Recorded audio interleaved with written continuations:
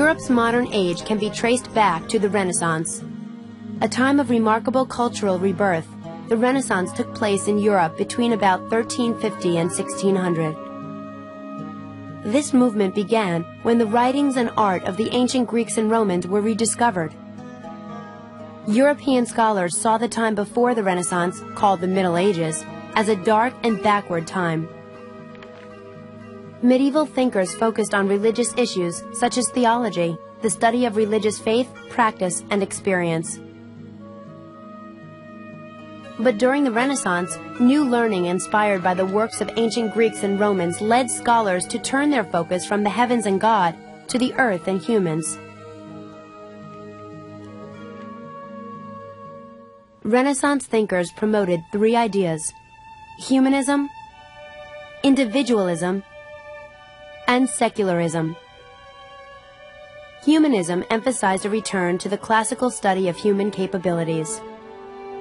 Individualism highlighted the accomplishments of the individual. The ideal became a person who showed talent in many different fields. Secularism changed the focus of life from a struggle to get to heaven to advancing one's position on earth. Italy was the birthplace of the Renaissance. Renaissance Italy was a collection of city-states run by nobles. It was also the home of rich merchants and bankers who were becoming powerful in Italian society. In Florence and other Italian cities, rich families like the Medicis displayed their wealth by giving money to artists and intellectuals. This led to an explosion of new art, science, architecture, literature, and ideas. Some of history's greatest artists and thinkers lived during the Renaissance, such as Leonardo da Vinci, who drew plans for modern machines centuries before they were invented. The ideas of the Renaissance spread north from Italy to the rest of Europe. Some Europeans applied this new learning to religious institutions. In Germany, Martin Luther started the Protestant Reformation, a movement to reform the Catholic Church.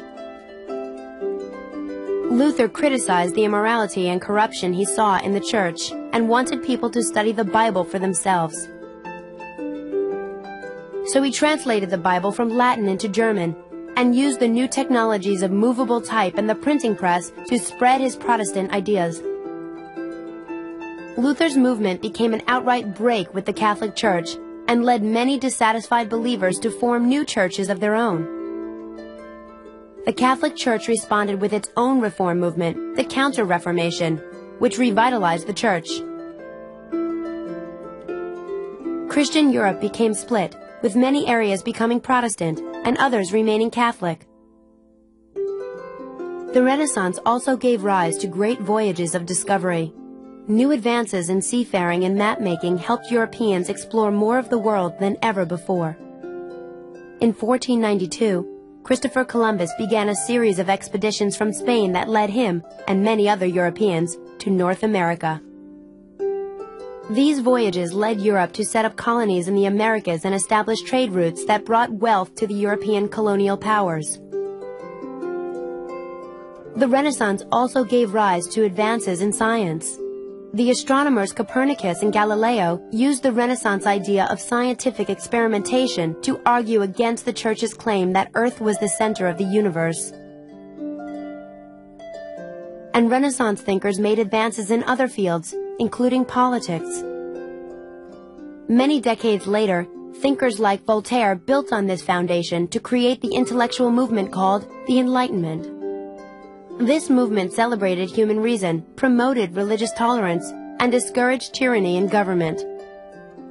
Enlightenment thinkers believed that government should promote the rights and freedoms of people and work to solve society's problems. These ideas led colonists in North America to break from England